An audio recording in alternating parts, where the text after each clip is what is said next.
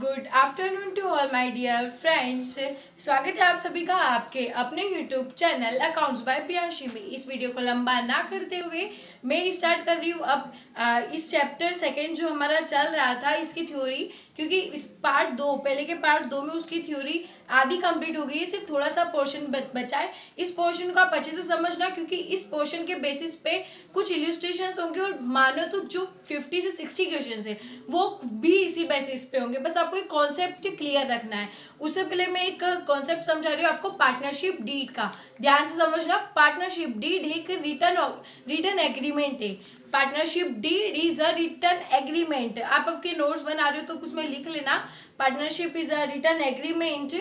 और इसको क्यों बनाया जाता है? डिस्प्यूट, जो भी लड़ाई या झगड़े विवाद उत्पन्न होते हैं बिजनेस में, जो भी बिजनेस में डिस्प्यूट्स होते हैं उनको हटाने के लिए या उनको सॉल्व करने के लिए एग्रीमेंट बनाया जाता है, जिससे ज्यादा डिस्प्यूट्स ना हो। ओके, अब पार्टनरशिप डीड में जो होता है वो मैं आपको बता रही हूँ। पार्टनरशिप में पार्टनर का नाम होता है, फर्म का नाम होता है और बिजनेस की प्लेस होती है, नेचर ऑफ बिजनेस होता है। ऐसे टोटल जितनी भी चीजें हैं वो सारी, ये आपसे कोई पर्टिकुलर क्वेश्चन नहीं पूछा जाएगा कि पार्टनरशिप डीड में क्या क्या इंटर होता है, बट आपको ये ध्यान रखना है कि partnership deed is a return document. Next topic अब हम चल रहे हैं। नेक्स्ट टॉपिक है हमारा कि जब कोई इंसान या कोई बिजनेस जब पार्टनरशिप डीड नहीं बनाता है तो वो प्रोविजन एक्ट, मतलब द इंडियन पार्टनरशिप एक्ट 1932 के हिसाब से वर्क करेगा।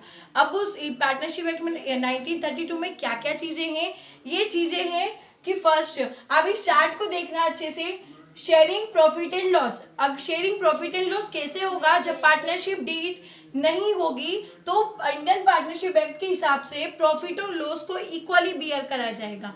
प्रॉफिट को भी शेयर इक्वली करा जाएगा और लॉस को भी इक्वली करा जाएगा। Interest on capital. Interest on capital means आपने 11th में पढ़ा है, बट अगेन मैं आपको रिपीट करा रही हूँ। इंटरेस्ट ऑन कैपिटल मीन्स जब हम फर्म में पैसा लगाते हैं और फर्म हमको उसके बदले इंटरेस्ट देती है, तो वो provision act Indian partnership act 1932 के हिसाब से वो पेड नहीं हो पाएगा, नहीं होगा। इंटरेस्ट ऑन ड्राइंग आपको पता है, जब हम फर्म से कोई ड्राइंग लेते हैं और हमको इंटरेस्ट पे करना होता है तो वो भी चार्ज नहीं, लेकिन जब हम फर्म को लोन देते हैं या लोन हमको फर्म देती है तो उसमें 6% पर एनियम का चार्ज होगा। कोई रेम्यूनरेशन और कोई सैलरी नहीं दी जाएगी और एडमिशन ऑफ पार्टनर्स भी अलाउ नहीं है। Okay, so I hope you understand this topic and मैंने पूरा इसको समझा दिया है। नेक्स्ट हम ज़्यादा थ्योरी में टाइम ना वेस्ट करते हुए इलस्ट्रेशन सॉल्व करना स्टार्ट करेंगे। हम टॉपिक वाइज इलस्ट्रेशन करेंगे और उसके बाद उसके प्रैक्टिकल क्वेश्चन करेंगे। I hope you all are done.